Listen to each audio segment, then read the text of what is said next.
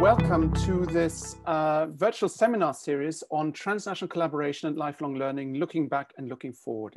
It is the first seminar series to follow on from the launch of our Insight paper, which we launched earlier this month.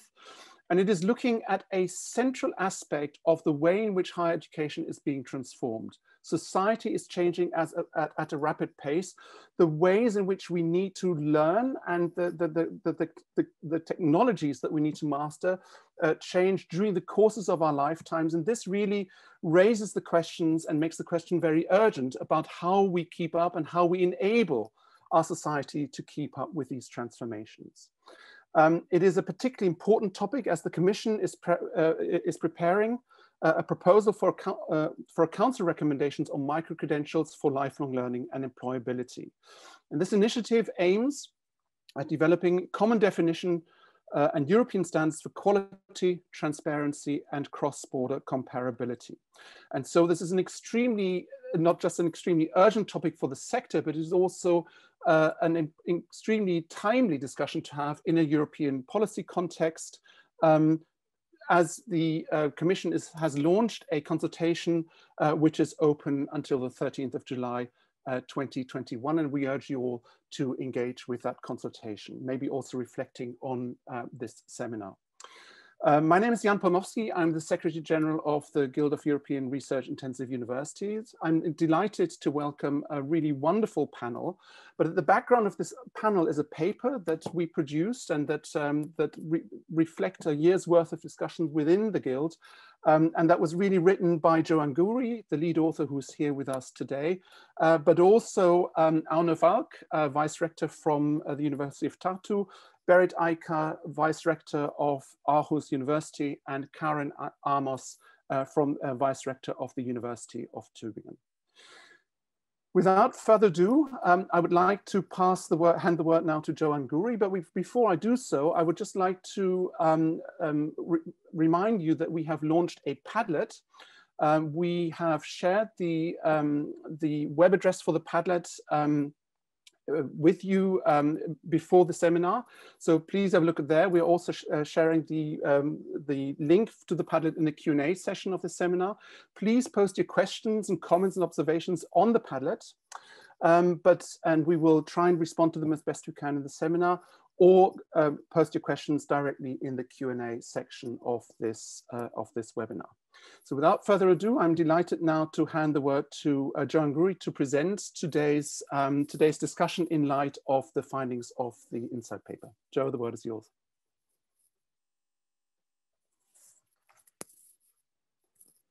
Jo, I think your sound. Of course. Thank you, Jan. I would like to start by thanking the writing team. The paper is a product of ongoing collaboration and aspires to start a debate on the transformational changes the sector needs and are possible at this moment in time. The paper responds to the current emphasis of education in the current policy context in line with the 2025 European Education Area and the Digital Education Action Plan, and also fundamentally responds to the strong discourse of the need for change that is blowing in the sector, arguing for a new higher education model.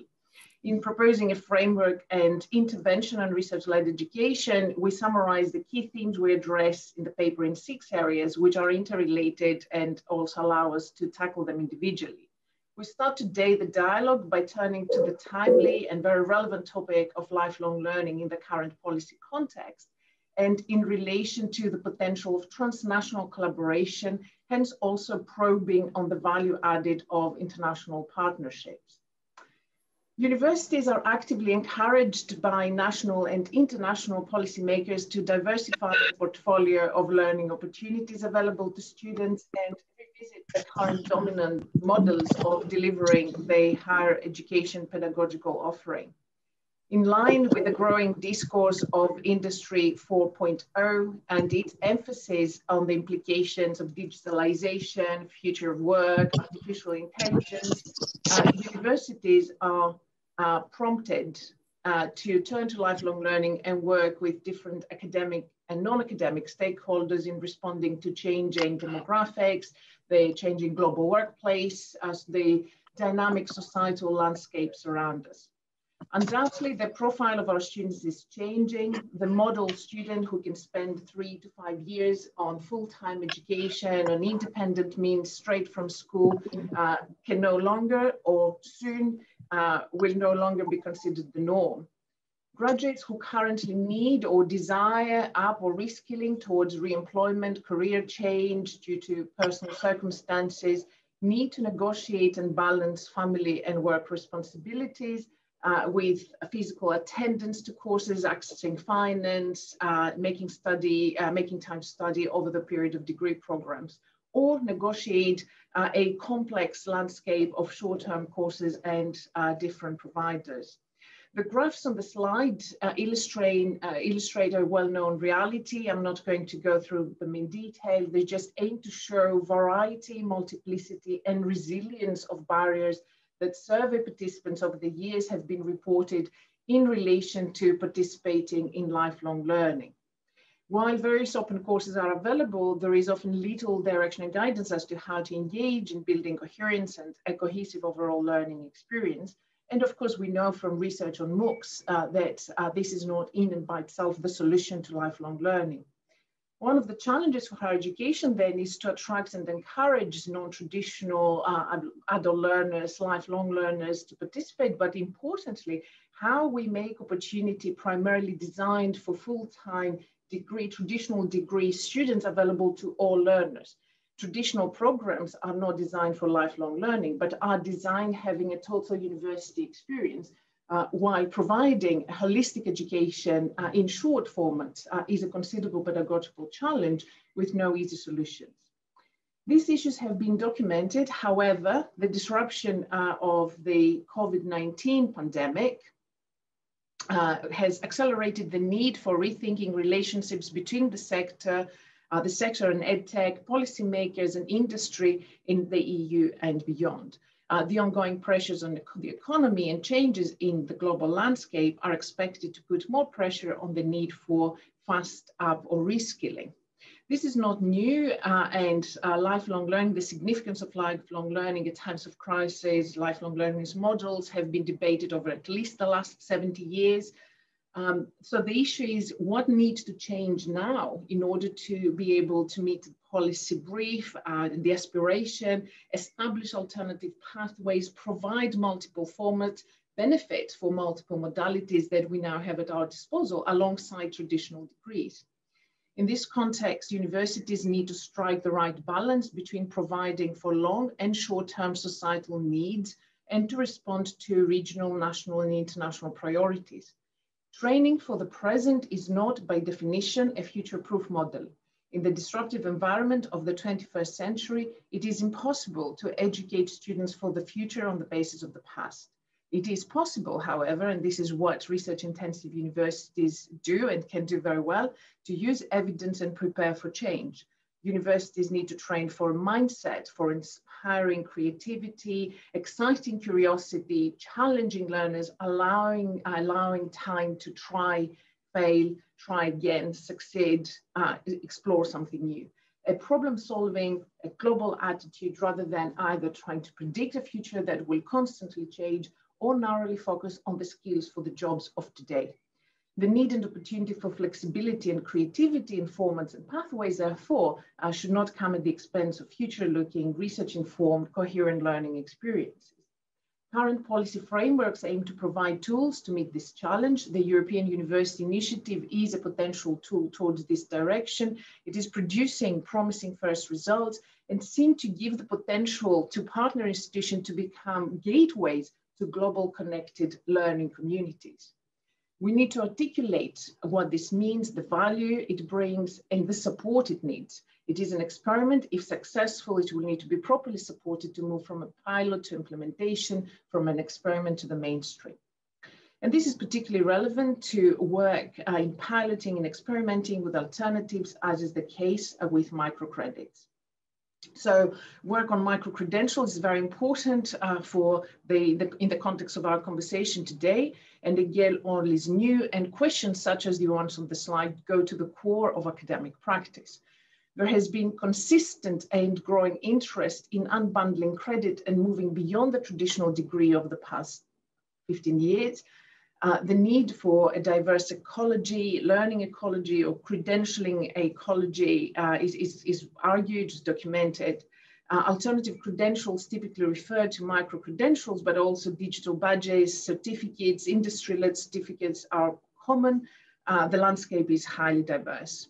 There is significant work. The European Commission, will hear more shortly, OECD establishing, debating definitions, you see one on the slide, and quality assurance frameworks.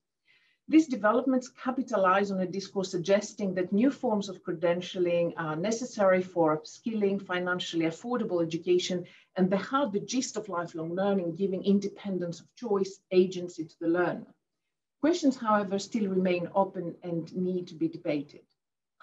Zooming out of microcredits and back to lifelong learning, the position we take is that as universities with a tradition, with long-standing tradition in research-led education, we are significantly involved and can and should lead at least parts of the lifelong learning agenda, particularly by experimenting with innovative pedagogies which allow us to provide less rigidity, but transcend boundaries between routes and pathways that are available to our students, introduce innovative ways to bundle learning outcomes or provide specific and specialized upskilling and reskilling learning activities for advanced lifelong learners, all based on state-of-the-art research. Research-intensive institutions, however, are not the sole providers of courses, nor should they be. Our vision is for universities to capitalize on the current disruption to retain all the things we do well and improve what we can do better to serve the needs of all our learners and of students and the dynamic societal landscape around us. Universities have solid expertise to build on and lead on the change that is required and is possible. This, however, does not mean that all research-intensive institutions would or should provide all types of formats or pathways. And universities are not a homogeneous category anyway. We're diverse, serve diverse regional, national communities, student cohorts, and so on. There has been a lot of discussion about the future university, the future of learning, what could and should look like. This is not new, from different providers with different agendas and with different voices. In that context, higher education and edtech are positioned on an either or, on a binary. And in our paper, we're trying to transcend and challenge binaries, and this is one of them. We position ourselves that universities are not in competition with the edtech or commercial providers. Why would we be? We have different roles and orientation. We need, however, an open and deep dialogue on the best ways to work together in a symbiotic relationship and contribute to the wider ecosystem. Last point, this level of change cannot be delivered without support, establishing alternative pathways, redesigning curricula. We've all experienced that over the past 14, 16 months now, using and drawing multiple modalities, moving beyond the on-offline binary to the post-digital university with flexible technology at our disposal is the way forward, but it is also resource intensive. Support in the form of resource and recognition, as we all know, remains what we don't talk about, or at least not as much as we should when pedagogic innovation is on the table. And we will all have experienced educational change to rely on the generosity of spirit and time of those who take on large portfolio on top of regular workload. This, however, this model is not commensurate with the vision and the opportunity for deep qualitative change. Which now needs to balance different tensions. So at an institutional level, costs need to be balanced, which are associated with digitalization, while at the same time, budgets are decreasing. And also we all know that staff are under a lot of pressure to cover the daily needs of the profession, and therefore with very little or no capacity for strategic redesign, taking on extra work and so on. So we require top-level support, which will bring together the policy framework for education, for teaching and learning, with the vision for reimagining research-led education and the appropriate funding models for education innovation. So to close, we have summarized our paper's core messages in a video. You can find the full version online and on the Padlet that we are co-creating. But I will now share the part that encapsulates the issues I've touched upon and we're debating today.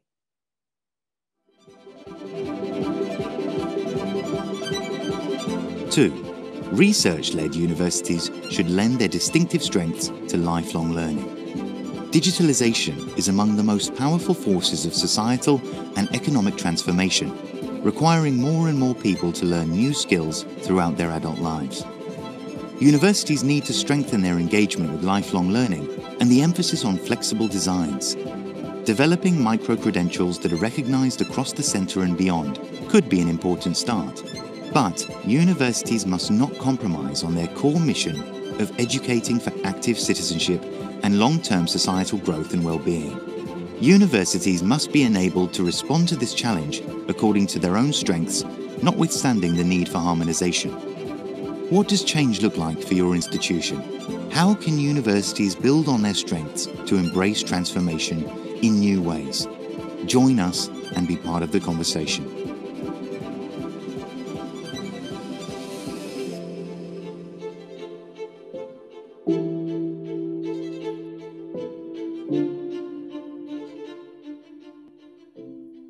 So thank you very much, Joe. Sorry. One second, I promise I want to keep the floor. So just to say that the conversation has started, we are hearing it together, and we're embarking on the journey through the seminar series that we have now successfully launched. The next seminar is taking place on the 23rd of September on the very important topic on systems that enable us to be creative and do not stifle innovation.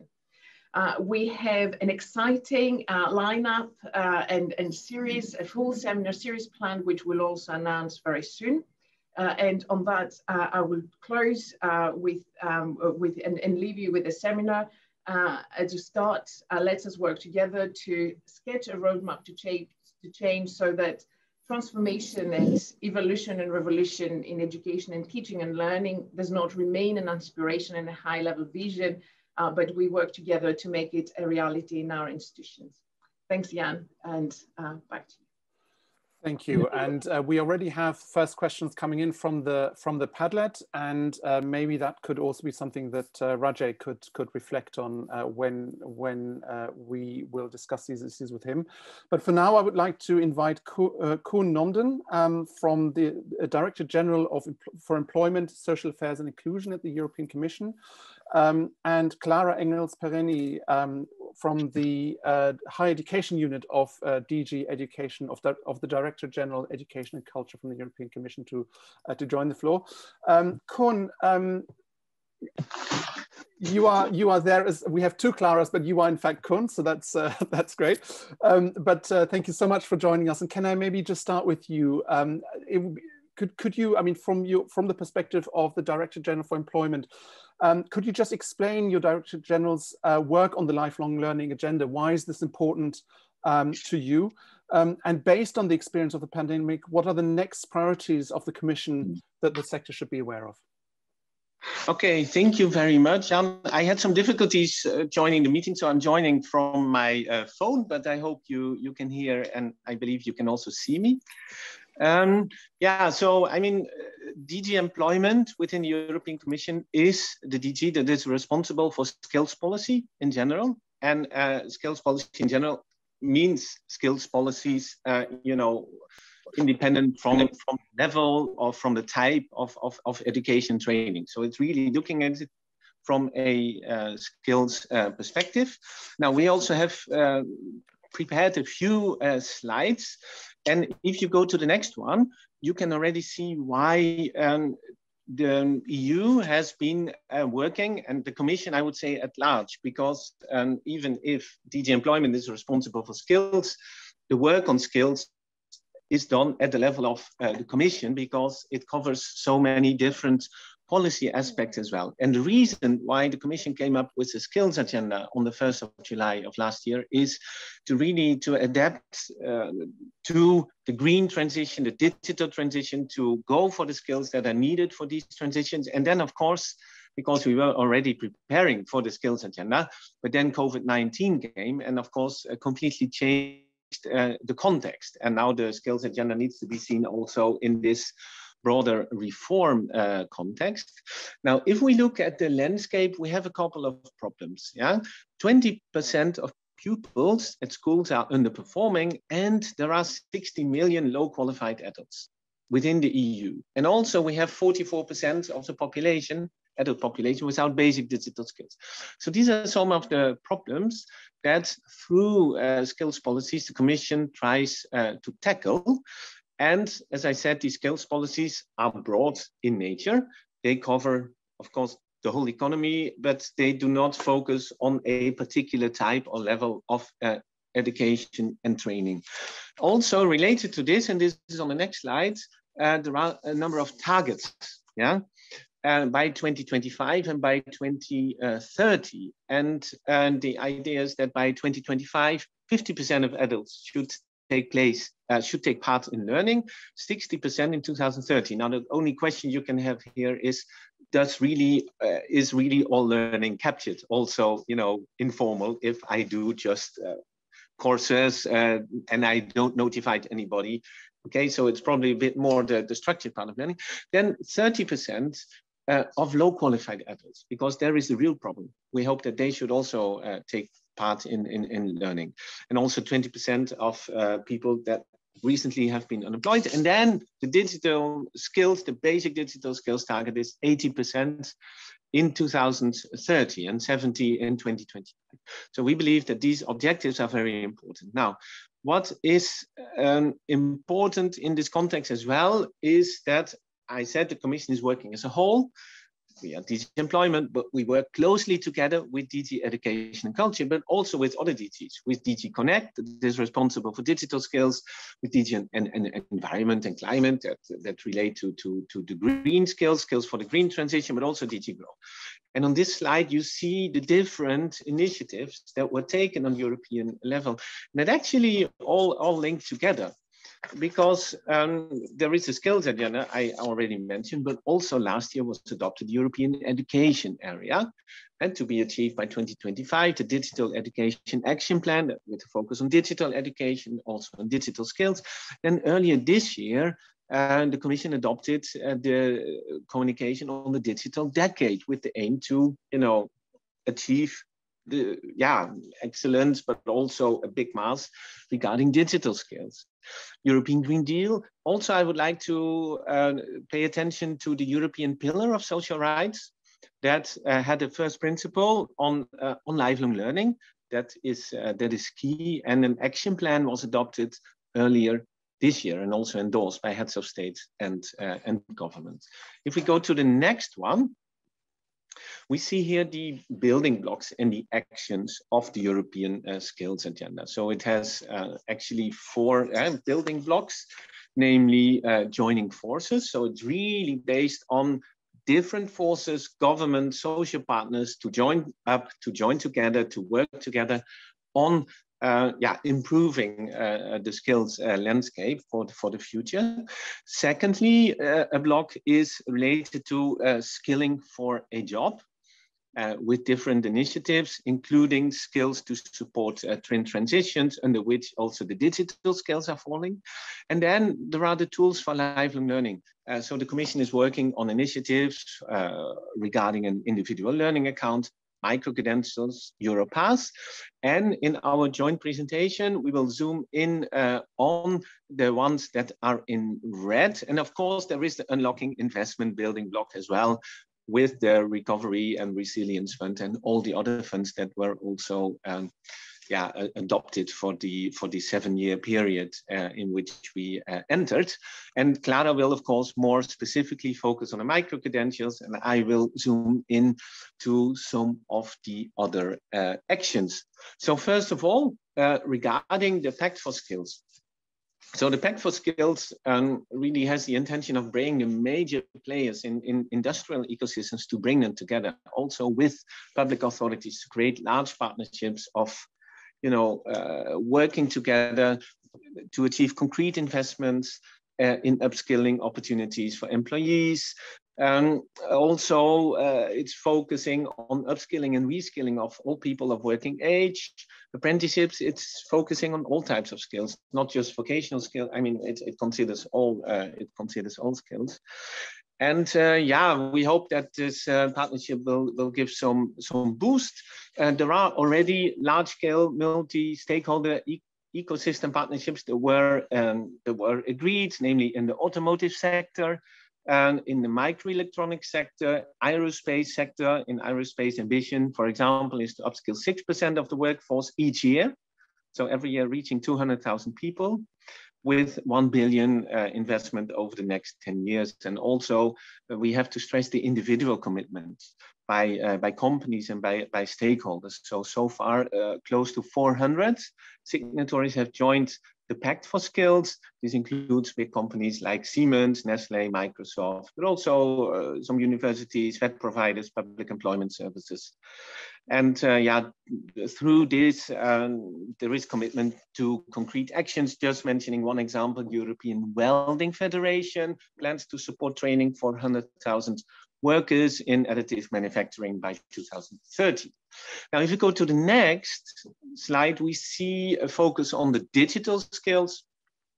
So there, the problem that we have is that 1 out of 4 people in the workforce have low levels of digital skills, and there is a need for big data analysts, 500,000, 300,000 cybersecurity experts, and these are at the moment missing. And you see things go very fast and new profiles are emerging there. At the same time, 64% of companies report that they have difficulties in recruiting the right specialist in ICT. If we go to the next one, we see here the targets of the digital decade. As already mentioned, 80% of the population should have at least basic digital skills, but also there is a need for 20 million ICT specialists, including data specialists. And also 75% of European companies should have taken up cloud computing services, big data, artificial intelligence. And also there is a focus in particular on SME. If we go now to the individual learning account, this is one of the 2 initiatives together with micro-credentials for which currently open public consultation is still there. It will soon close, but it's still possible to reply to it. Why is the Commission coming up with this? This is because there is a growing need to update skills throughout working life, but insufficient participation of adults. And in this particular context, we should remind that 4 out of 10 workers currently have an atypical form of work. So they are not covered, let's say, by the traditional collective agreements-based training facilities. So the initiative is also very much focused on this. Also, workers face an increasing number of labor market transitions. There are multiple barriers to participation, financial, non-financial. And there is a need to complement what employers do already now. So there is, of course, no intention to replace what employers do already now. If you move to the next one, possible building blocks of the initiative are cost sharing, additional skills investments, target groups, guidance and outreach to low qualified adults. Validation also will be important here. Because if you have already learned something, why do again a course? Is better to get your skills validated. And also it tries to address time constraints and tackle these. And of course, one issue that will need careful reflection is also the quality and labor market relevance of the training offer, because you need to avoid that you have all kinds of parties that offer training that is not so trustworthy. We can move to the next one. And this is the Europass initiative. I quickly wanted to present it to you, and then I will give the floor to Clara. Also on the 1st of July of last year, Europass, as the European platform for lifelong learning and career management, was launched by the Commission. So tomorrow we are celebrating 1 year of Europass. And Europass exists since 2004 and was basically a CV template tool, but it has now been transformed into a tool with an e-portfolio where you can, of course, make your skills profile and which also offers CV templates and templates for letters, but also more importantly, and this will be important, in particular in the future, it will provide you with skills, profiling, and also with course suggestions, for example, or you can directly apply to jobs from Europass because it is linked to the EURES portal where public employment services exchange vacancies. Now, apart from this e-portfolio with career goals, learning goals, mobility, and opportunities to find jobs and courses, I would like to draw attention to the fact that we are working on setting a standard for digital credentialing, which is called now Europass Digital Credentials. Maybe we will rename it into European Digital Credentials. And thirdly, also you can find information on all sorts of things, including also qualifications, which is good for employers if they want to check qualification of an applicant. So this was my part of the story. Okay, most of which was DG employment led, but not everything. And now I pass the floor to Clara for the presentation part concerning micro-credentials. Thank you very much. We heard from the presentations both by Joe and both by Koen that there is a big need for training in general, for upskilling and reskilling, and higher education institutions could also play an important role as providers for this training. And we had just a few weeks ago a ministerial debate about this topic, how developments in the different member states of the EU are reflecting on this need, and in particular whether micro-credentials, shorter courses than full degrees, would have a place in the education and training systems of the member states. And we heard from ministers really unanimously that they are all having this discussion at national level. So this is actually a very good opportunity for guild members to engage in these discussions at national level, while at the same time at European level we also need to do things together, because what we heard also from ministers, that many of them are waiting for EU level developments in order to see what would be the definition of micro-credentials, for example. And before having a joint definition, they wouldn't want to set in stone development in their own country. And this is also very important, to have a convergent view on micro-credentials. And last year, the European Commission started in a smaller working group where also some guild members participated to define what we understand under micro-credentials in the European context. And you can see this draft definition on the screen. And this is the basis for all the work we are doing currently on micro-credentials. We are still consulting the wide public on this definition, and we hope that we will be able to come up with a proposal for a council recommendation by the end of this year, which would also include this, not this, but a definition, and this is our proposal, and we will see. Just if you could go back a little bit, I would like to highlight just a very few aspects of this definition. This definition is valid for all learning contexts, not only for higher education, but all fields of education and training, including non-formal and informal learning. This is why we are using, for example, the expression short learning experience. But a micro-credential would show the results of the learning outcomes of a shorter learning, which has been assessed. And this assessment is also a very important aspect, which is needed for the trust in micro-credentials. They are less than a full degree and a qualification, but they are still more than the fulfillment of a simple course. So this assessment examination at the end is rather important. And also the second part of the definition goes more into the technical elements. On the next slide, you can see this a little bit in more detail. This would be the European standard for different elements which should be shown on a micro-credential. And a micro-credential would be basically a certificate. We expect in most cases a digital one, which would give information about the learner, about the provider, about the whole learning context, and what the learner has acquired during this learning.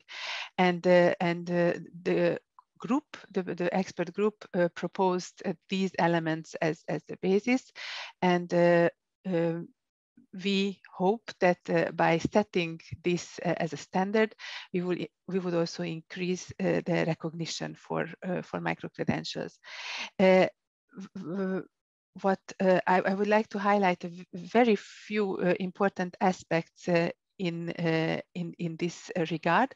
For example, the stackability, which is very often debated connected to micro-credentials. It is useful if these smaller chunks of learning can build upon each other and can be combined to bigger credentials. And what we hear from the stakeholders that this is indeed a very valuable aspect of micro-credentials, but combining them into full degrees should not be possible, because this is something what higher education institutions are doing on the basis of very thorough mapping of competencies and learning outcomes. And this should not be taken over fully by the individual. Another important aspect is the credits. In higher education, credits help the combination and stackability of micro-credentials. So basically, it is having credits assigned to micro-credentials is useful for the learner, is useful for the institution. But the big question is how many credits should belong to the category of micro-credentials. And here we got until now the feedback that it is better to leave flexibility to allow very small micro-credentials from one ECTS up to almost a full degree, because institutions need some time to experiment with this new, not really new phenomenon, but with micro-credentials as a new term, and to see how their provisions would fit best under micro-credentials.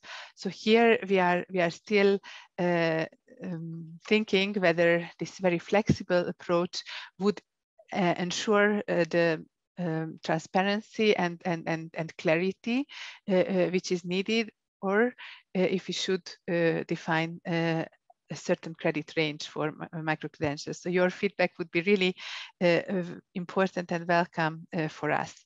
And probably the most crucial aspect of micro-credentials, which comes up really each time, is quality assurance. How can we include micro-credentials into provision which is trusted? And here in the case of higher education institutions, I think the response can be rather simple. As long as the courses leading to micro-credentials are included in the internal quality assurance of institutions, they should be regarded as a trusted content. While it gets a little bit more complicated when higher education institutions are not the providers, but the providers are from outside the formal education and training system, or private providers.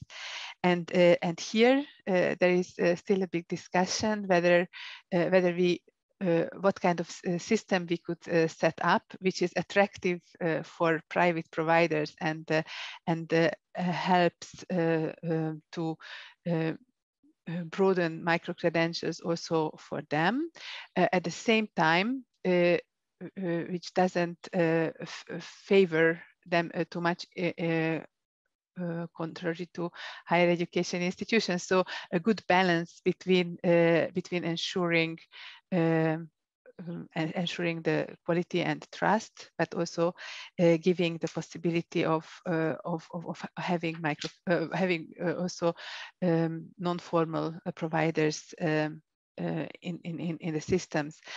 And here probably higher education institutions could play an important mediator role, because for courses, and we see it very much in the case of European Universities Alliances, it is very useful if institutions can work together with other players from their broader ecosystem and offer courses together.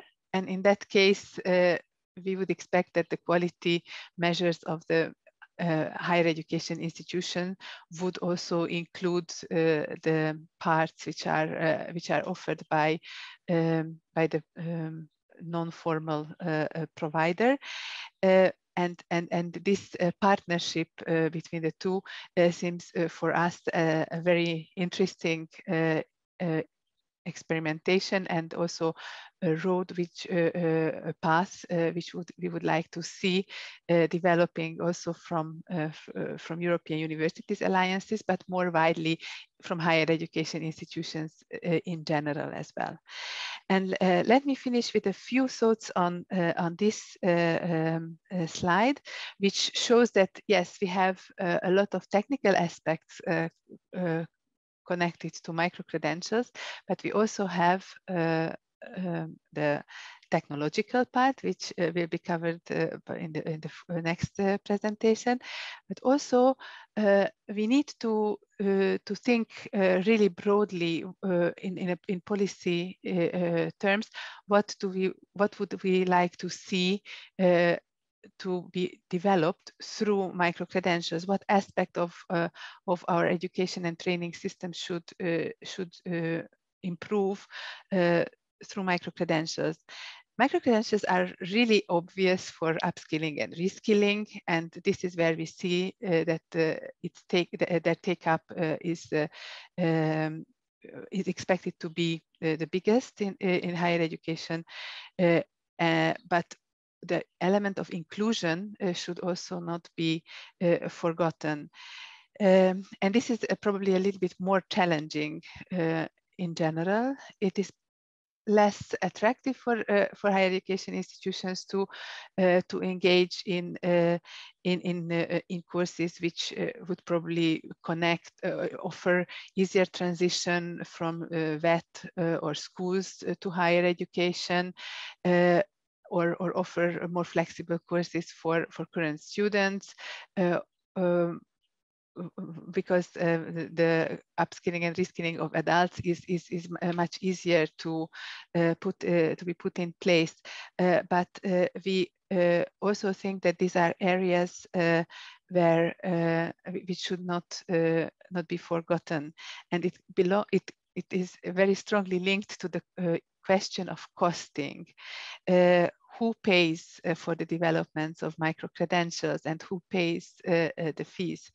We are conducting together with the OECD, with the help of the OECD, currently a study looking for evidence of what is out there, what is existing already in the area of micro-credentials. And there we see that for the continuous learning spectrum,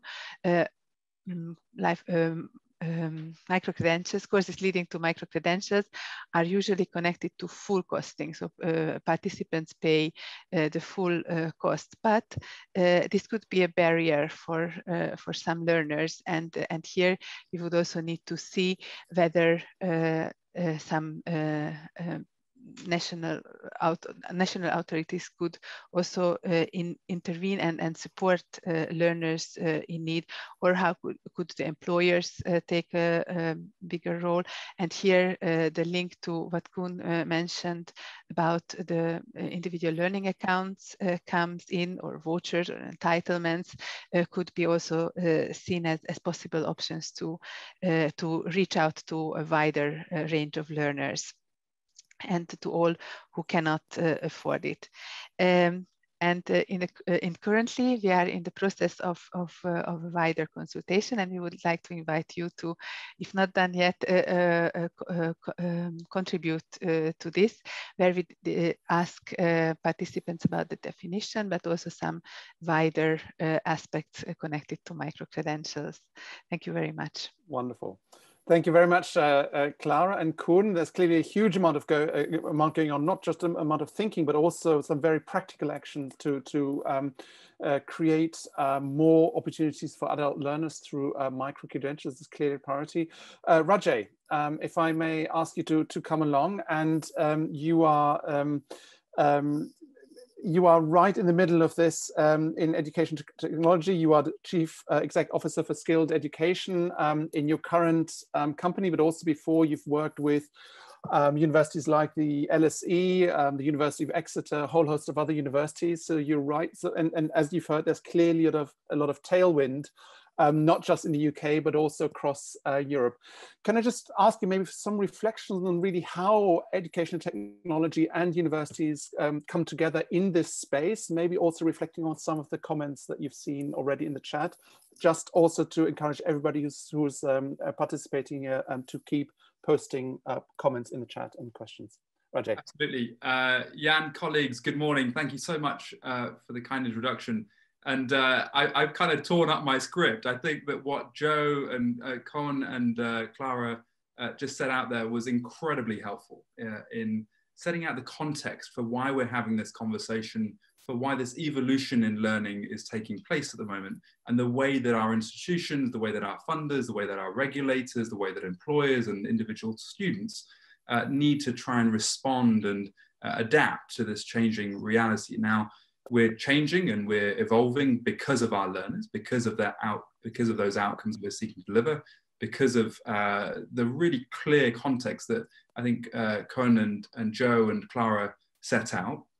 And what I think I'll do is to try and just bring some of that together, perhaps, to then frame the Q&A discussion that we'll have following this, and to share a couple of additional thoughts about the role that the private sector is playing, that new providers are playing, and that governments perhaps outside of Europe are playing in this evolution as well.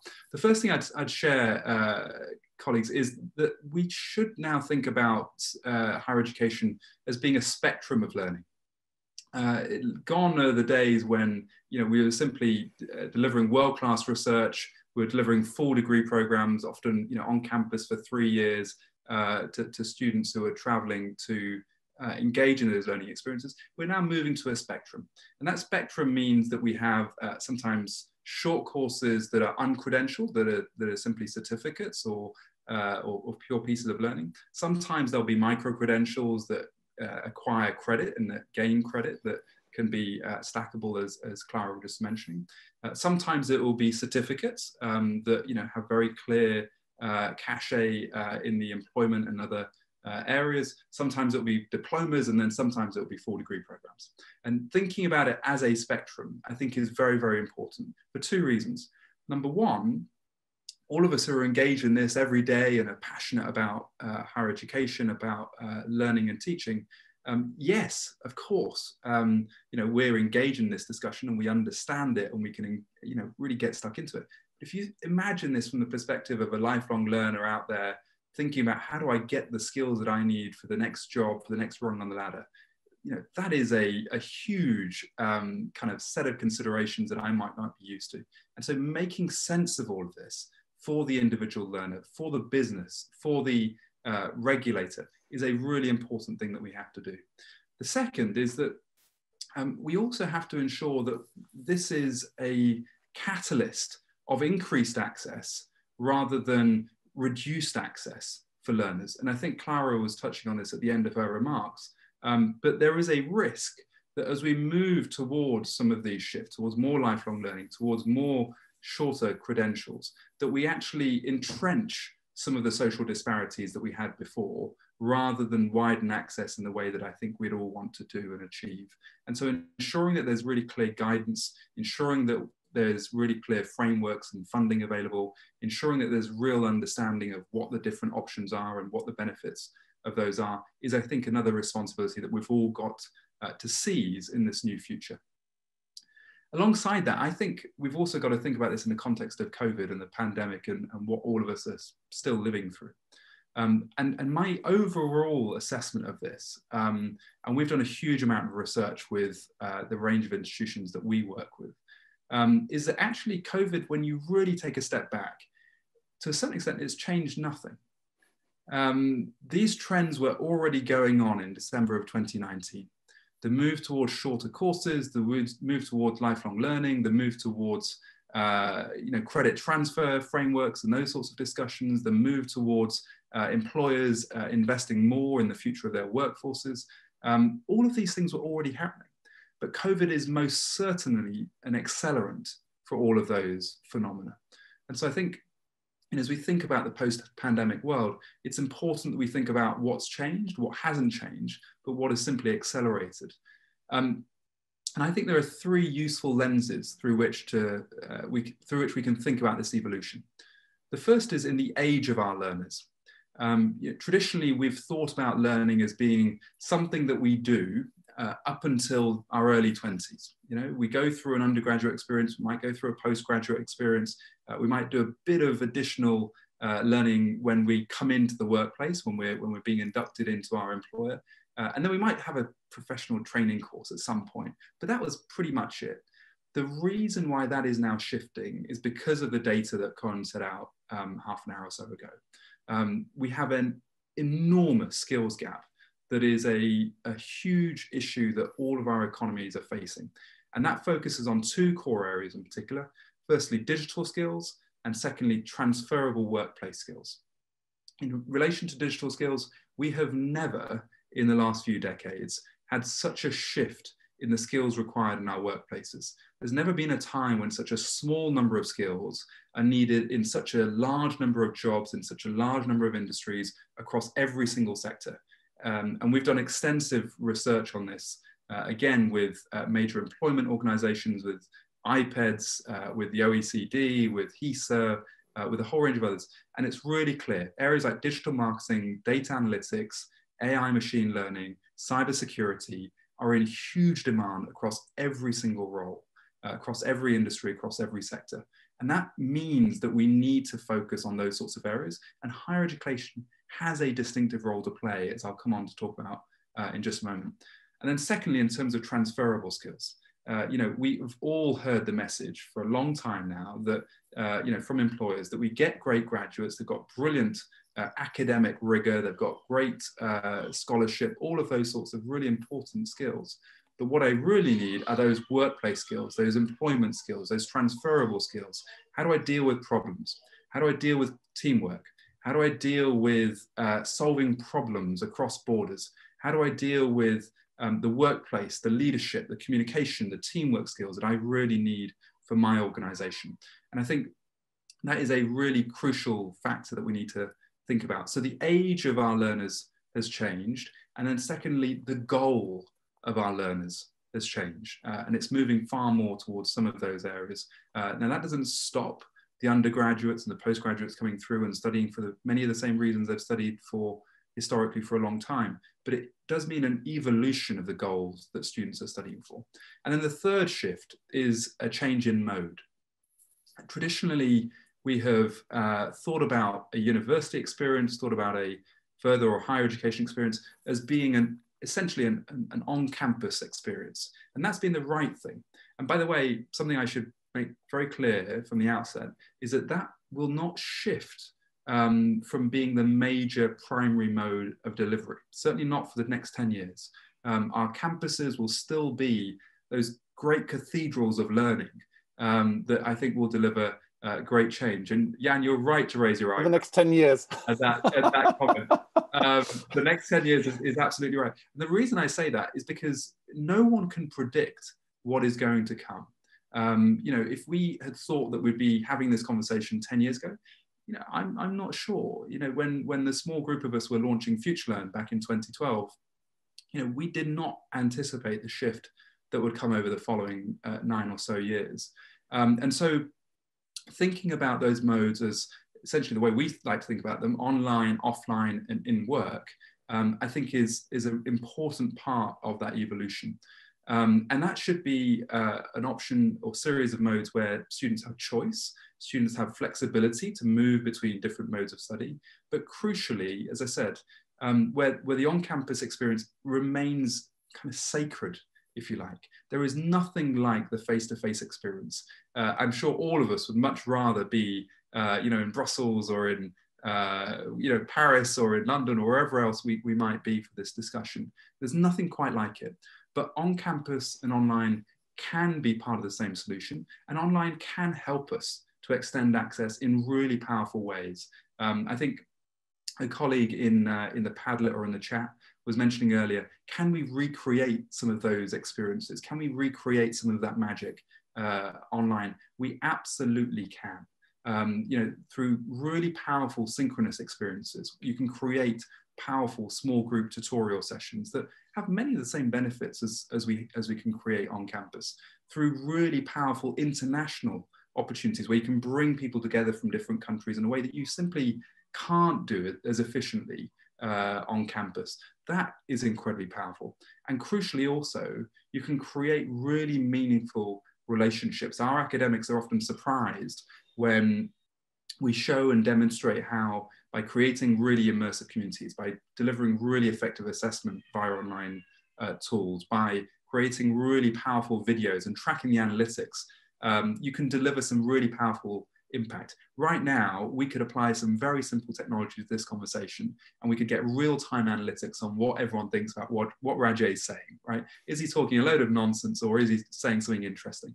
And what do I want to learn more about? And can I try and understand that? Or can I get him to slow down? Or can I get him to kind of talk more about this in a way that you simply can't do in a lecture theatre with 300 people kind of sitting in it, where it's more difficult to get that real-time exchange.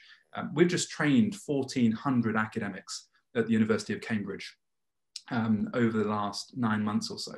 And the feedback from that was incredible. And a massive part of it, one of the biggest bits of feedback that we got, was actually no one has taken the time to pause, no one has taken the time to slow down and just walk me through some of these changes that are going on and where some of these technologies are going. You know, very often this conversation is about hyperbole, or it's about, you know, the extremes of where this evolution is going. And actually, you know, a lot of us, certainly in the academic community, are anxious. You know, we've been used to a certain model of delivery, we've been used to a certain way of teaching and learning, and indeed our research. And this is, you know, sometimes very worrying. In addition to that, our universities are stretched. You know, we're stretched when it comes to expertise, we're stretched when it comes to bandwidth, we're stretched when it comes to funding and capital. And so we're not often putting in the resources that are required to do this. You know, is this online thing just job number 19 on top of the 18 I'm already doing, right? Is the kind of message sometimes that we get. And where we can actually sit down with institutions and figure out sustainable, efficient, scalable ways of delivering some of this evolution, that's when you get academic communities on board and get them really engaged and positive about some of the things that you can now do with the shift I'm talking about in terms of age, goal, and mode. Just a couple of quick things on policy and funding, just in relation to what Clara and colleagues are saying. First is that we need a credit transfer framework that is a true framework. You know, right now we have different models across different jurisdictions, across different countries. You know, that ghastly B word makes that more difficult with that. But if we could have a truly flexible and portable credit transfer framework, that would really help with the shift towards micro-credentials and truly stackable courses. The second is tuition reimbursement models. This is pretty well established in France, pretty well established in the United States, in Singapore and elsewhere. It's certainly not established in the UK, but where employers can be incentivized through the taxation system and through essentially what we have with the levy in a way in the UK, to invest in upskilling and reskilling initiatives. Now, right now in the UK, that's very restrictive around the apprenticeship levy. And my Lifelong Learning Commission that I chair, has made recommendations on how we can create those individual learning accounts, and number 10 are taking some of that forward now. But how we ensure that we can truly incentivize employers to invest in the future of their workforces is absolutely vital. And thinking about that tuition reimbursement model, thinking about that individual learning account model will not only help with funding, but it will also help with the cultural change that's required to show people why it's important and how they can get involved in learning beyond their 20s and 30s and really build up those skills that are required. The third point is our view, certainly slightly inconsistent with what Clara is saying, but let's kind of add a bit of difference to the discussion. Is that actually stackable courses should be able to add up to the full degree, but assessment is a really crucial determinant of what takes us from micro credentials and stackable credentials right up to full degree programs. And the assessment piece is the bit that many universities are saying to us, let's make that a little bit different. And then fees and funding, that has to shift. It has to become more plural. Very quickly, a couple of other brief points that I'll make, and then let's kind of leave time for a proper discussion. So number one is we need to make this more efficient. Carousel models, which many of you will be familiar with, are a very good way of enabling us to make learning and teaching more efficient in these models, particularly online, where you can have different cohorts essentially starting at different times during the year. And it's really important that we're aware of the fact that online students very often will want to study at a time and a place that suits them, making sure that the synchronous elements are more optional or more flexible to meet their requirements. And crucially, ensuring that we have multiple intakes per year. These students are not prepared to wait until September or January to start their learning. And so ensuring that we've got flexibility in how we deliver and when we deliver is very, very important. And in terms of the private sector, I think the private sector has three core responsibilities. The first is in terms of bandwidth. Our universities are already stretched. We're already trying to do a huge number of things, but private sector partners who essentially become an extension of the institution that reflect and embrace the distinctive magic of its individual institutional partners, that really understand the culture and the distinctive role that that university is playing, can play a positive role in essentially being an internal catalyst in providing that bandwidth and support. The second is to provide expertise in how to deliver really powerful online experiences or really powerful micro-credentials or really powerful international opportunities for students. Sometimes it's about marketing and recruitment. Sometimes it's about increasing the reach of these programs to students that wouldn't otherwise get access. Sometimes it's about building really powerful, immersive online communities. And then the third criteria is about funding and capital and bringing those alternative financing models into play, I think is another role. But this has to be a win-win. For public institutions and private organizations. It has to be on the terms of the universities themselves rather than them kind of embracing something that might not be consistent with what they're trying to do. Crucially, it has to be a strategic initiative. Where things get disjointed is where they don't work, whereas actually if you can find ways to deliver the internal strategy, the internal teaching and learning objectives, that's where things become powerful and grow.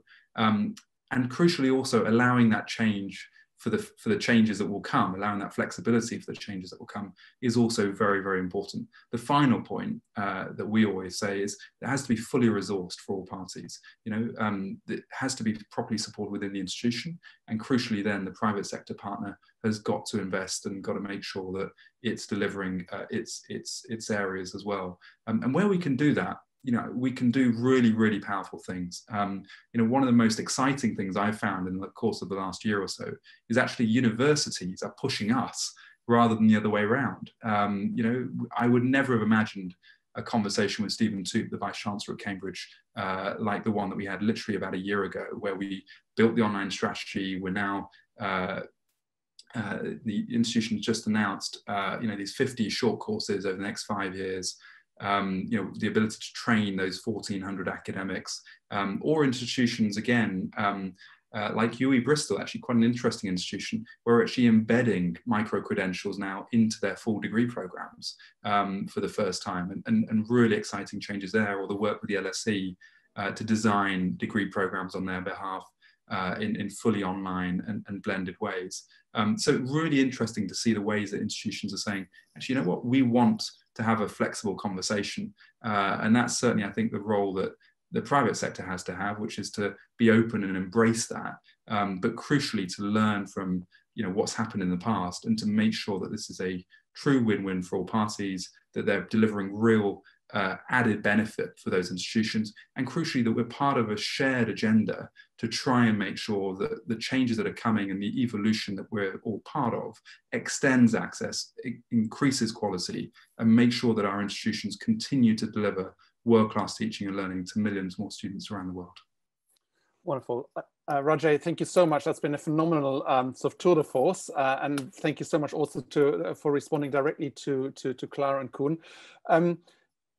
Because we're running on in time, but really absolutely without any detriment to the quality of what we're doing, could I really encourage all the panelists to engage with a very rich debate that's developing on the Q&A section. So it'd be great if I could encourage you to kind of respond to the questions. There are a lot of questions, many of them answered. So please add your answer, but also some open questions. Please add to those as well. And I would like to go straight to the second panel, and I hope that we'll have a chance to let the speakers come in and there as well. Rosette, can I maybe start with you? And because we've heard a lot about the increasing need for flexibility, for flexible learning, for flexible pathways, how the model is changing. And so I think it makes a lot of sense to go straight into practice. You are doing something brand new with, and we now have a number of different alliances, but you're doing something brand new with Utopia. Can you just tell us a little bit about how this flexibility is embedded in Utopia's teaching model? Thank you very much, Jan, and I'm really sorry to be squeezed between two engagements today, but let's make the best of it. And I'm so glad with the talk of Rajay and the people from the European Union, because we really are trying to use all these, let's say, incentives and thoughts by developing our model. So let me talk a little bit about Utopia and the learning communities that we try to use to support and create a potential for flexible lifelong learning across borders. So we can go to the first slide showing the 6 partners in Utopia that are in fact typically open campuses. They organize numerous contacts with the cities and the activities surrounding them. And it is from this openness that we in fact started developing the educational model. First, next slide perhaps. Yeah, we are in fact breaking down the walls, the traditional divisions that are so characteristic inside, but also inside academia, but also between academia and the rest of society. Our connected learning communities, in fact, are organizing teachers, students, and actors in society in a connected way through active learning processes. We cooperate across disciplines, across institutions, and we are inspired by real life challenges. And last but not least, this all happens by using existing best practices in teaching, research, and outreach to society. You are perhaps not surprised that Joanne Goury is also acting as the curriculum developer of our educational model. Let's look at a few outcomes of the pilot experiments that we have been building.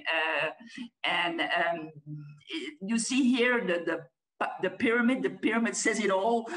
We could explain, and that is then for more than 5,000 years the case, but it also goes for Utopia. We start, in fact, in the broad basis of our pyramid, we start by selecting and identifying 30 cross-campus learning communities based on existing learning units. I'm really emphasizing this. And these units, they are curriculum components of our bachelor, master, PhD degrees. Just as Rajai also said, that they are integrated in the existing degrees. We don't have to organize or introduce something new for doing that. They cover a lot of exciting topics, I think, in a European context, such as European decision-making, social change, multilingualism, critical data analysis, sustainable geographical systems, etc., etc., etc.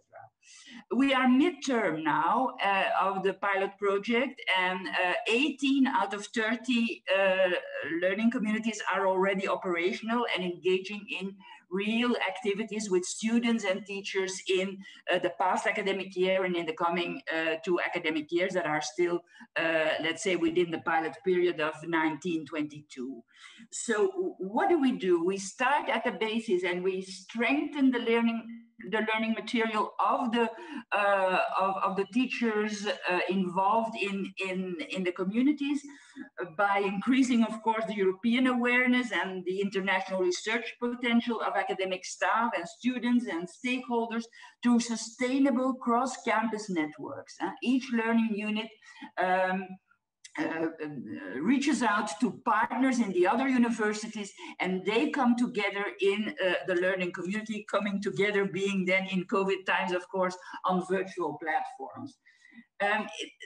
Let's not forget that we do not impose new topics or supplementary teaching load on our teachers. We recognize the innovative pedagogies and good practices that are in place on our campuses, and these are recognized, identified by the highest authorities of the Utopia partner universities, and this in itself is really a compensation for all the efforts that are in fact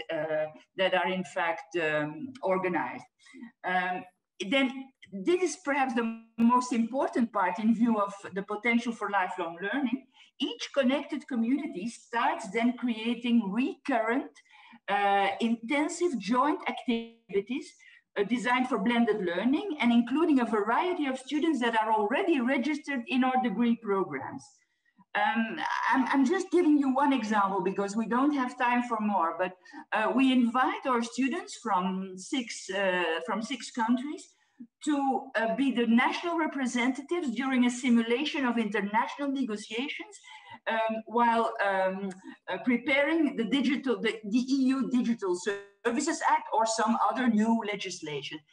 This is, of course, a very interesting way of reaching out not only to the model student that comes at university at 18 years old, but also to the professional or the citizen that wants to know more about Utopia for professional or for other reasons. When we are at the top of the pyramid, we reintegrate all this new material, these enriched courses in our existing degrees. We don't have to create new degrees. We don't have to create new diplomas. We don't have to harmonize all kinds of legislation and rules across our campuses. They are just integrated in the existing curricula in an automatic way. And there they are, in fact, a continuous drive for internationalization and innovation of our curricula. And let's then look at the potential for lifelong learning.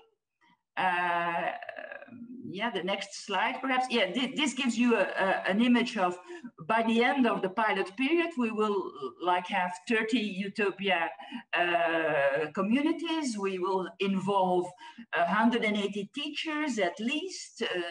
We will have 30 teaching assistants working for the communities, and based on a selection of 30 students per community, 6 times 5 students picked out in the degrees of on the different campuses.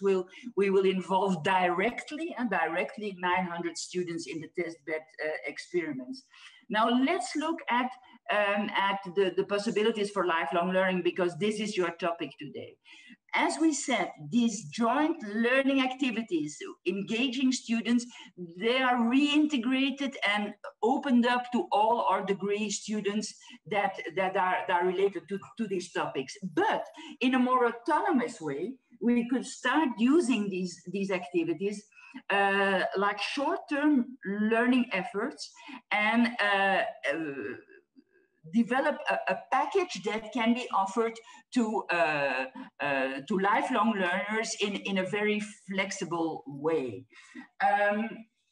The blended educational formats that we use and the short-term kind of intensive activities, they are especially very suitable for eliminating the practical barriers that are related to conventional postgraduate offering, typically going with mobility, registration, high registration costs, and long fixed periods in the academic year. This is not a flexible system. This is not made for including a wide range of lifelong learners that are having all kind of professional and other engagements in their personal life. So we really think that the connected learning communities could recognize these short-term learning efforts and it is also very important. They are short, they are intensive, but nevertheless, they are backed by the quality control of the full-fledged degree programs they are integrated in. So it is just a question of offering them in an autonomous way and let's say at the next and parallel to the development of the degree programs. The interaction and the research-driven and challenge-based pedagogical approach is, we think, very compatible with the experience and the maturity of lifelong learners. And last but not least, of course, all these lifelong learning participants would get access to cross-European networks of fellow learners, of professional organizations, and of experts operating in the ecosystems related to the topics they have chosen. Let me end not by saying utopia solves it all, because this would be, I think, unrealistic and over-optimistic. But let me reflect a little bit, and this is my last slide, on some existential doubts, as I call them. It's the panic that now and then arises when you are an educator dedicated to academia, but when you, as I am, also trained as an economist. Utopia claims to offer good chances for lifelong learning by using the connected communities framework for recognizing short-term intensive learning activities and building also, of course, on the concept of the micro-credentials. Utopia up till now worked in a very cost-intensive way. You see a little calculus there, and by the end we do all the good work per community per year for, let's say, an amount of around 11,000 euro per community per year. This is extremely cost-effective, and the cost-effectiveness is related to the integration of these experiments, of course, in existing degree programs and the cross-subsidiation that goes along with it. Students are administered in the context of their registration in the home campuses, and there is no need for complex bureaucratic systems related to harmonizations of national rules or institutional handling. But we will have a different story when this system will meet its limits by reaching out to a diversity of non-degree seeking students needing tailor-made information before and during the learning process, needing administrative follow-up, to access, for acceptance, for assessment, for recognition of the lifelong learner. And this complexity will create supplementary workload for all involved, academic staff, administrators, technicians, the lots of them. And this cannot be compensated solely, I think, by primary funding, nor by well-intended European initiatives.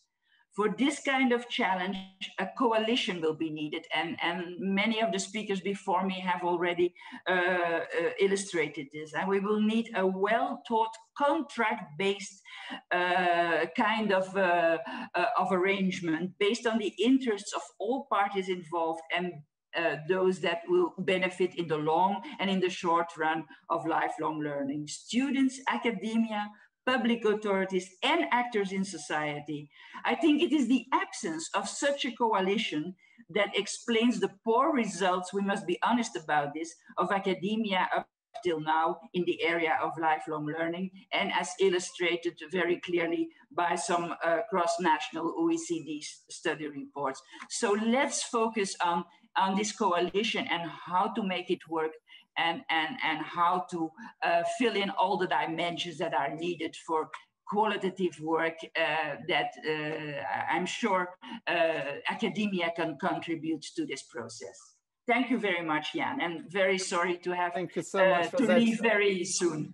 Thank you so much for that. It's been, thank you also for picking up Rajay's really point about how we resource this, you know, and how it's important that it's really win-win situation for everyone.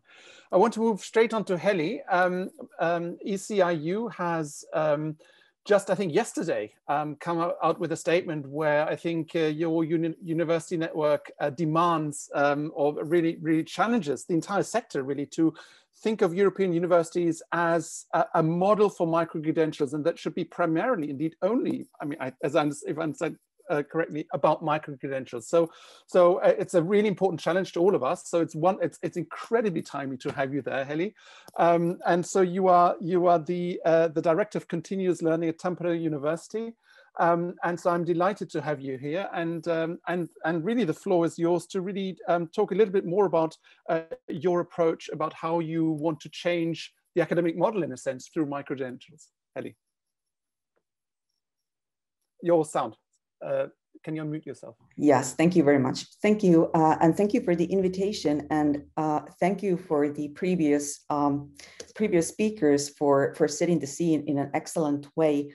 Let me start by saying that we in ECI University believe that we need a systemic change in higher education, as it is stated in our Vision 2030. According to our vision, ECI University will be a European-wide open ecosystem of universities, public and private bodies, learners, and citizens. It's not a traditional network of universities. Our aim is to create a challenge-based playground with entrepreneurship in our DNA. ECI University is all about co-creation and the European community. And lifelong learning is in the core of ECIU, also indicated by the choice that we do not go for standard joint degrees as the new European entity. All 12 ECIU member universities are research-intensive universities, and the goal is to integrate education, research, and innovations in a novel way. In order to respond to the very fast accelerating new needs for skills and competencies in the society, we need much more flexibility and agility in higher education. And when I talk about skills and competencies throughout the presentation, please do understand them in a very broad sense. All kinds of knowledge, skills, competencies, not only knowledge in a specific discipline.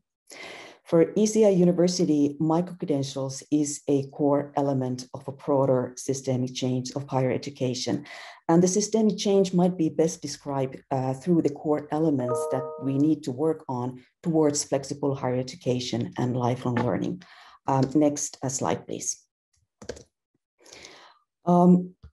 The first step towards the systemic change is the shift of focus towards skills and competencies. Currently, our focus is very much on degrees, it's on courses, it's on credits. However, in the end, they are all only packaging tools of skills and competence development. What has happened is that the tools have become our goals. That's what we measure. We measure the tools. Whereas in the end, it's skills and competencies that should matter, no matter where, when, and how they are being developed. And as part of this shift, it's also clear that we need new ways of assessing skills and competencies reliably and transparently. The second element is comprehensive digital transformation, including effective use of data to support skills and competence development, use of new technologies such as AI, blockchain, etc. We need a thorough, high-quality digital transformation in higher education. For ECI University, this is in the very core, since our future business model relies heavily on data and digitalization. We in higher education should be also more interested in what individual learners truly need. This means that the first touch point of a learner with ECI University will not be a list of courses available. Instead, the first step is to analyze the current skills and competencies of the learner, understand his or her motivations and goals, and data and AI will play a crucial role here as well. And only once we understand the current situation of the learner, it's time to start thinking about what are the possibilities of developing the new needed skills and competencies. Courses or micromodules, as we call them, are only one opportunity. In order to fully harness the potential of higher education and lifelong learning, we need employer collaboration in a new level in a more proactive manner. We know that 70% of lifelong learning happens at workplaces, and we should be able to understand it all much better, help make learning at work more visible, and help make skills and competencies acquired at work transparent together with the employers and employees. Systemic change ultimately means that our position towards the rest of society will move from a transactional mode to relational. Higher education, particularly in the context of lifelong learning, is not about setting education available, but it's about co-creation and developing skills and competencies in collaboration. And it also means that we as universities need to be willing to engage more openly into discussion with different stakeholders of the society. And eventually, all this means that higher education and lifelong learning need new business models. Resource-wise, we know that we need to do more and more in higher education. At the same time, particularly the public resources are not increasing at the same pace. We need to rethink where do the financial resources come from, what are the future revenue streams, and how do we use the resources in the smartest ways? And again, resource-wise, digital transformation plays a crucial role here. Next slide, please. So let me conclude by explaining how micro-credentials relate to all this. Micro-credentials is a tool that enables us to move towards the kind of world I just described, where the skills and competencies are in the core of learning for life in higher education. Through micro-credentials movement, we will develop digital competence passport, we will shift higher education towards flexibility and agility, which leads to a more learner, or if you want, customer-oriented approach of higher education instead of the current more production and delivery-oriented approach.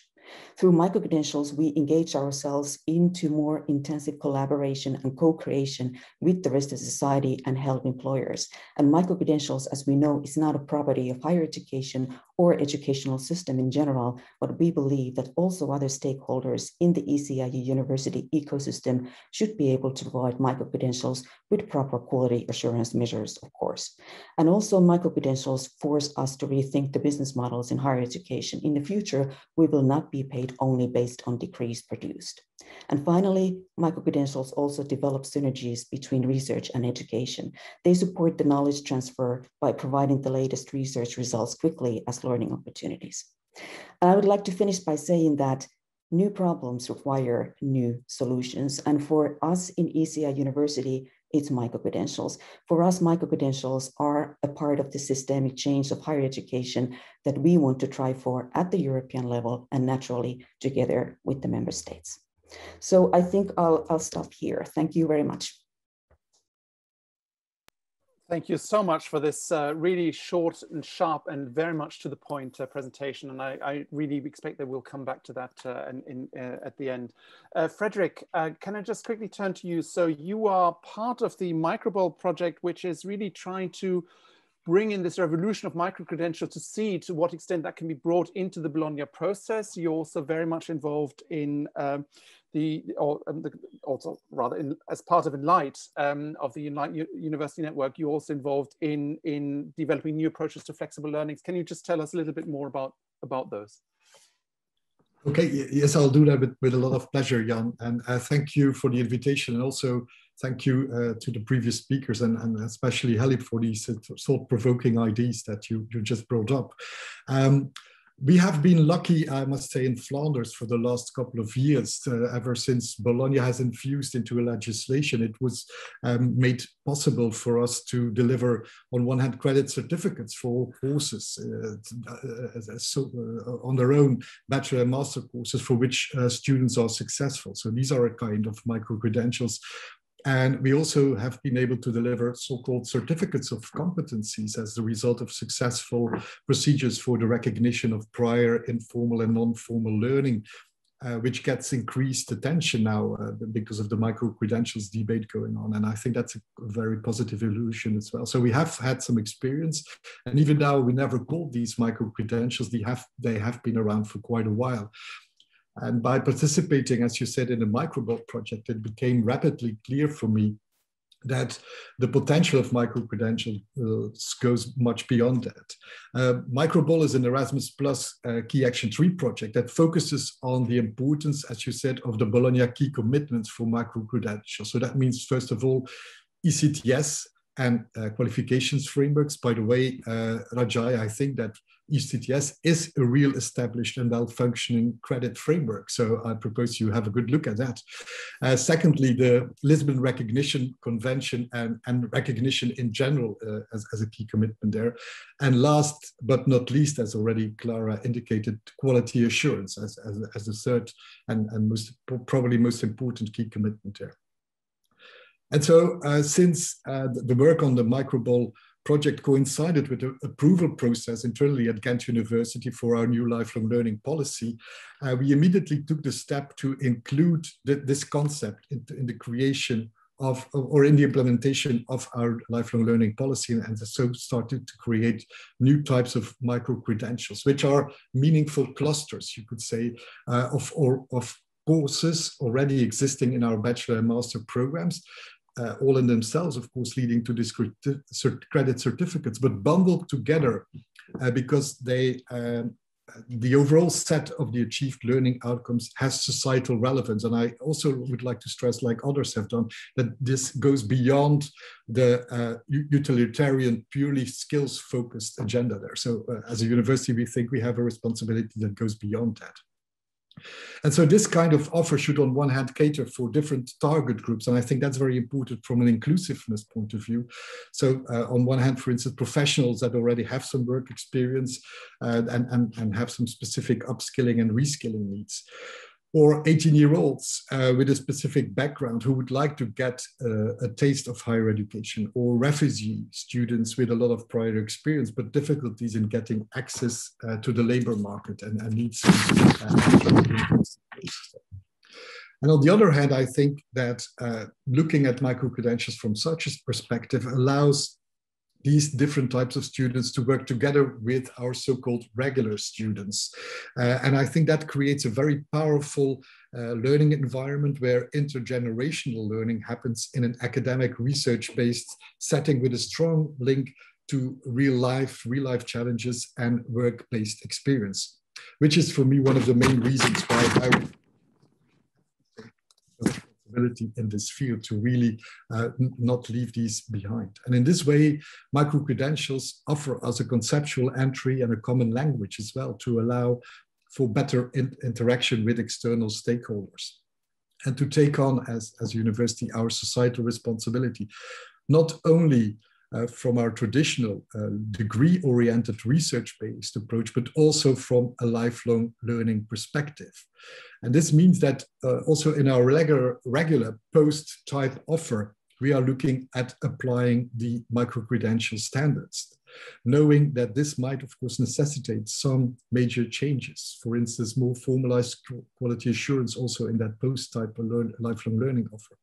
The use of ECTS credits, attaching a qualifications level to these lifelong learning courses, etc. So these are serious challenges. We have to be aware of that, and we are aware of that, but we are at the same time sure that this will lead to more attractive, better recognizable, and easier transferable courses of a higher quality, which is what we need to play a role in lifelong learning as universities. And as colleagues from other parts of the world, I must say, for instance, in Asia, have understood quite some time ago where they are going through this shift in more and more countries and universities.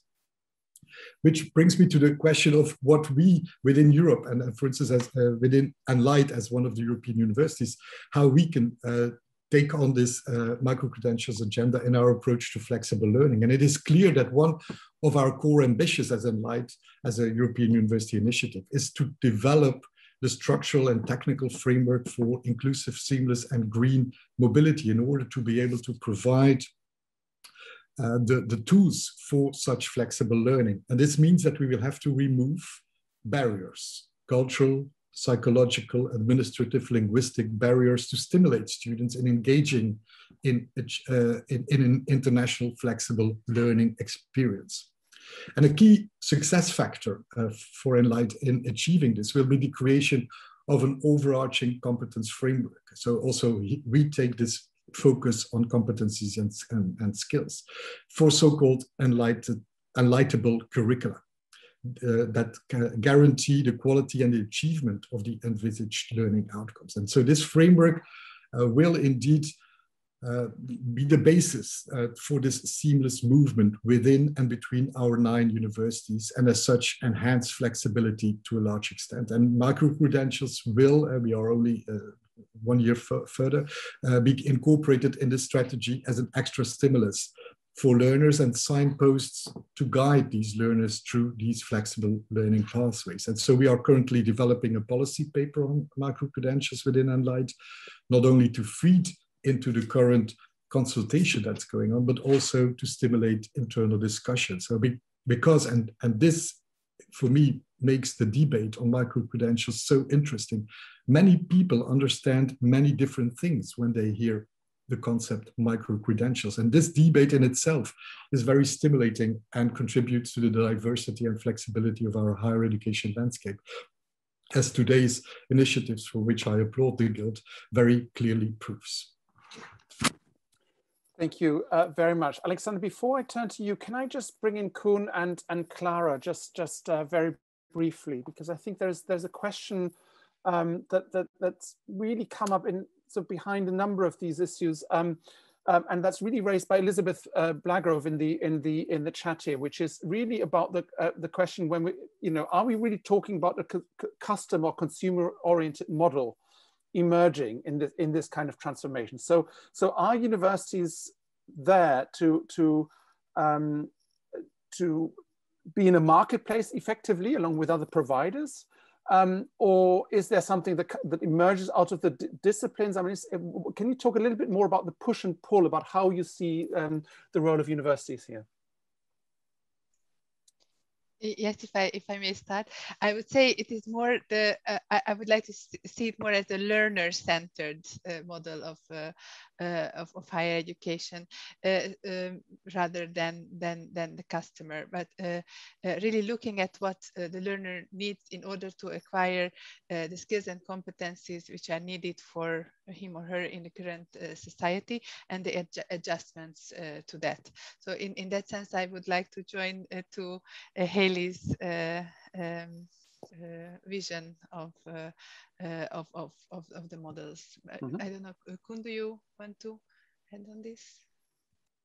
Yeah, Clara, I think not specifically on universities, but I think what we are doing at Commission level is indeed to support also that learner-centered work through tools that we are developing. And in this context, I think that we have the potential to develop also, let's say, the Europass further, because it will provide core suggestions on the basis of a skills profile. We are not very strong currently, but this will be developed because the more people will have an e-profile and in Europass and put their skills in Europass. And we are currently close to 2 million people who have done this. Europass has much more information available. And we will also have another development that is namely to link information on skills trends. And also there is a project going on by the agency in Thessaloniki on vocational training that is looking at online vacancies and, you know, observing the skill trends that you can see in these online vacancies. And this is information of which the purpose is that it is becoming available. We are not there.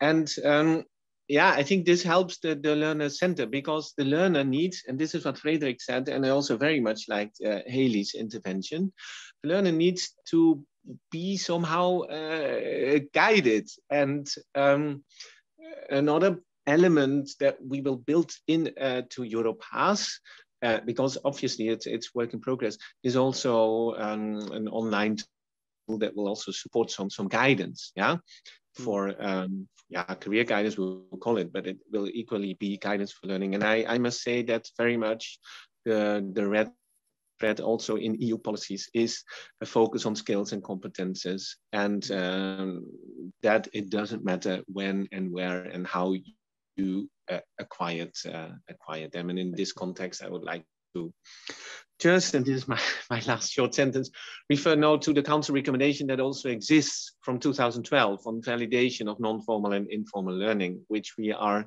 so in my team, really monitoring how that is implemented across Europe. Thanks. Thank you, Gordon. And sorry, Clara, I've got to come back to you very briefly with this question from Monique Scher. If we think about these embedding micro-credentials in European university alliances, how can we avoid effectively this all being in English, right? I mean, across these alliances, doesn't that really, and how doesn't that really include masses of lifelong learners across the European Union? Sorry, this is from Monique Scher, who is the Vice Rector at the University of Tübingen and in Civis.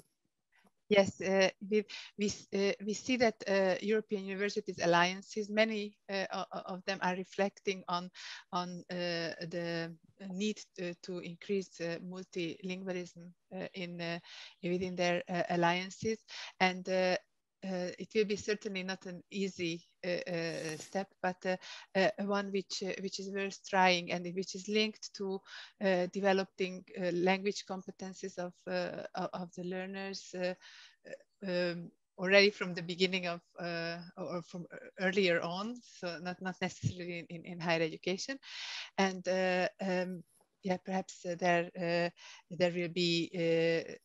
will be possibilities to offer probably even the same course, but with different tracks or with different languages, or in a multilingual way, where everybody is allowed to choose from some languages which are widely understood in the community. So, but this is indeed something where we expect a lot of input and suggestions from alliances on the basis of their experimentation. Good. One sentence, because I've got to move on to Alexander, but yes. One short sentence on this is to say that the Europass platform is available in 29 languages. It's underpinned by the ESCO qualification, also on skills, and that also exists in, I believe, currently 26 languages. Great. So this is supporting learners of all languages. Thank you, Koen. And that was an important addition. So, Alexander, you've been extraordinarily patient, but you are here from the University of Rijeka. I hope I've pronounced this broadly okay. You're the UFI Institutional Coordinator, the Young University for the Future of Europe Alliance, and you are the Student Journey Work Package Co-Lead. And so, Alexander, the floor is yours. We really look forward to your short presentation before we then move to final discussion. Thank you.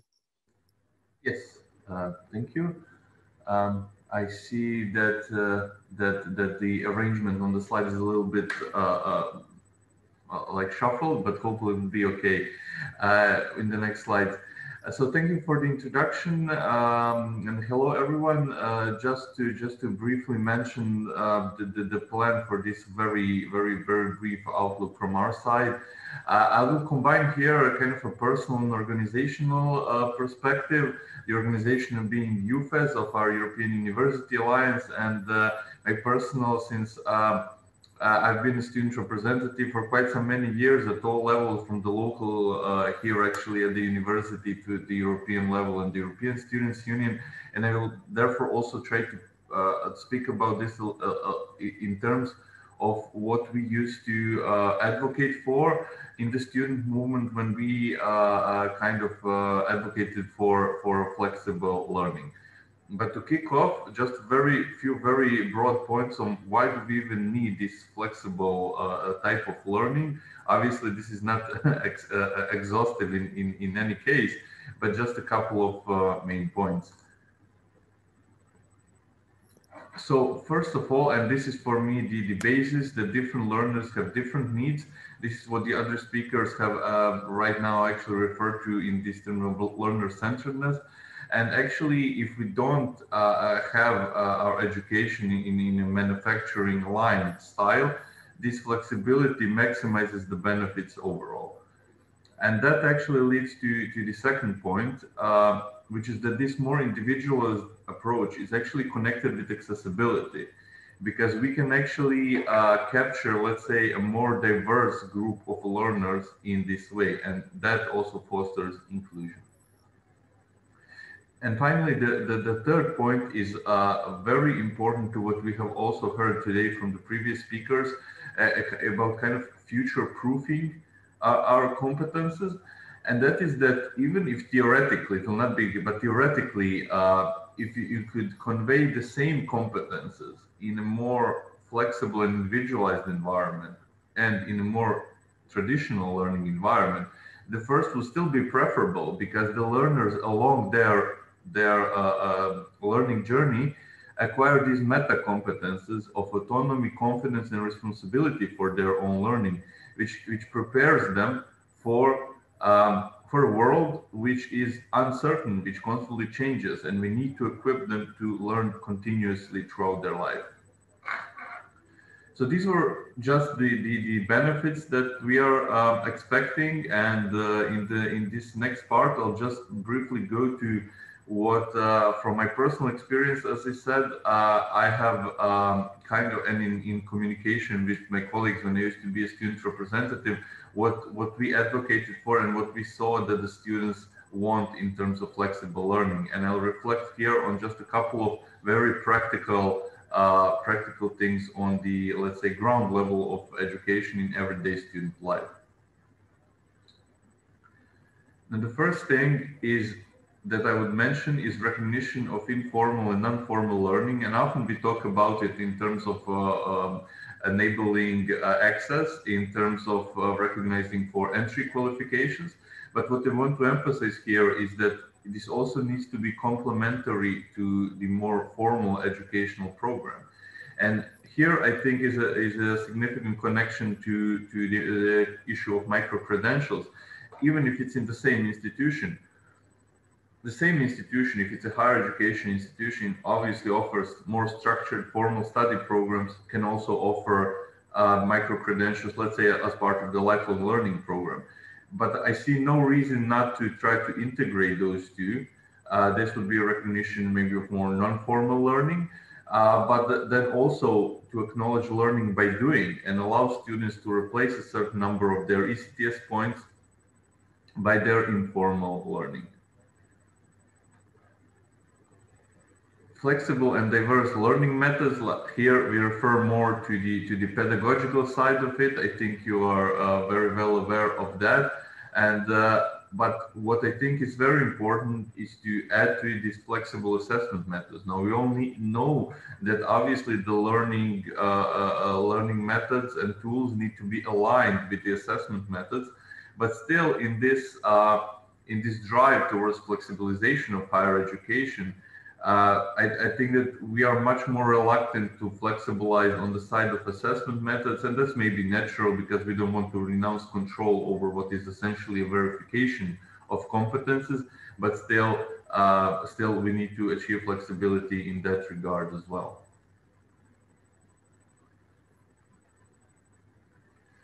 Now, flexibility in program design for students, obviously what we need is enough, let's say, that the elective parts of the program need to be strong enough or strongly represented enough, because in this way, not only do we allow students to better fulfill their own interests, but we also create more diverse and more refined even sets of graduates. We do not have completely equal competency profiles, but we actually allow the graduates to distinguish themselves, which is also good in terms of the labor market inclusion, because we also allow the students to explore certain niches. And obviously the recognition of credits from abroad, which even after all these years and even decades, we are still obviously being faced sometimes with obstacles to proper student mobility. I just put here the map of the UFA European University, our academic and non-academic partners, just to emphasize this part about mobility. So this is what I think are the valuable practical goals. And now finally, I'll just try to present to you how UFA tries to make this flexible learning environment a reality for its students. Now, the first and most obvious point, and certainly we have been strongly nudged into this direction by the current pandemic circumstances, is not only the taking of online and physical courses once we kind of restart physical mobility, hopefully in the next semester already, but also to combine them. So meaning that even in the same semester, we will allow students to engage in physical mobility at another institution, but also to take some virtual courses at perhaps a third or fourth or fifth institution, creating what is in essence a multilateral mobility experience. Combining academic and non-academic aspects of learning. So what we try to kind of, how we try to guide our students, our first round of students already, is that they are not in higher education only for what is here in the upper left corner, the academic courses, or maybe also the language courses, but that there's a whole set of what we at least call non-academic aspects, which is more practical experience and which is closer to what I mentioned earlier in like setting the goals as informal learning. We want the students to be learning through practical experiences. Now, that can be intracurricular, which is desirable, and that is what I wanted to emphasize by the example of recognition of informal learning. So an example would be if a student does a certain activity in an NGO, we can recognize the learning outcomes achieved there, and we allow a student to replace certain part of their program. However, even when that is not possible for any reason, the student should be able to kind of give like an informed agreement, the informed consent to actually engage in these experiences beyond their regular course workload and beyond their regular ECTS. Again, this allows the students to maximally fulfill their interest in their education, in their higher education. And finally, this is the last slide, but something that I think is the most important to share today, and that is the individualized outcomes or reward system. And here you can see the scheme. So basically, and this is something that we will test out from the beginning of next semester. So basically, the approach that we want to take here is to offer certain elements. We kind of, so the first thing that we do is kind of differentiate or dissect the learning offer into what we call atomic requirements, so the lowest unit of learning. And this is represented here on the slide by these different shapes: the star, triangle, circle, etc. And then we offer this to students basically as a menu. Maybe that can be used as a metaphor. It's a menu, and the students then choose from the menu which units they want to engage with. Depending on the combinations that they take, it leads to different outcomes. So here at the top, you can see, for example, if they just take a single activity, maybe they just take a course or two. So let's say that's a star, that would be one type of outcome. But maybe they just want to get engaged with some extracurricular activities, like maybe some internships, volunteering, things like that. Let's say that this is a triangle. That would be the second outcome. But then you can see what happens if they combine these things, how these things fit together, and that leads them to different outcomes. And importantly, this is, I think, the crucial thing that we are trying to achieve, is that these are not predefined at the beginning. So in the moment that a student joins the program, they don't have to choose what the outcome will be. They join the program, everything is offered to them, and then we will see, depending on the choices that the students make, what the outcome will be. Now, we don't call these units of learning micro-credentials, although there are a lot of similarities, and we are planning something much more similar to micro-credential system in the future, but I thought it would be too early to talk about that, because these are really long-term plans. So, but this scheme, in essence, is what is the basic demonstration of what we are intending to do with this individualized outcomes system. So that would be it from me, in very briefly. So thank you. That's wonderful, Alexander. Thank you so much for this really enlightening presentation, to end this series of presentation on a high note. Just to everybody's watching this, catching up with this event on YouTube, there has been a live debate in the question and answer session, in the question and answers here, and you can catch up with this discussion in our Padlet that we have for this event and for future events. So please check there as well to keep informed about what the issues are. And we will continue with this debate in a longer format in due course. This has clearly been an incredibly important taster, but there's clearly huge demand to continue the discussion. And Joe Anguri tells me, Joe, maybe if you can come in, you tell me that you've been active on LinkedIn and other social media fora as the session has continued. Do you just have some final reflections, Joe, for 90 seconds? Okay, 90 seconds. So first of all, thank you very much, and thank you really for grasping that and communicating the need for continuing this. I've received quite a lot during the seminar about the need to actually have a longer debate, so we will follow up. I think, to me, just in 90 seconds, what we've demonstrated is both the complexity but also the opportunity to really use experience. We don't want to throw the baby with the bathwater. We do a lot of things very well. We have enormous experience. A number of colleagues are saying how many successful and less successful projects we've learned from over the years. We need to translate this to policy and policy recommendation, and we need to really connect it to the fundamental issue of what it means for the funding models for education, for resource, for the whole way of organizing our academic practice. I cannot think of a time where, at least that is definitely what I can say from all my adult life, which is all in academia. And I cannot think of a time where there has been so much discussion, emphasis from international and national policymakers on the transformative potential in education.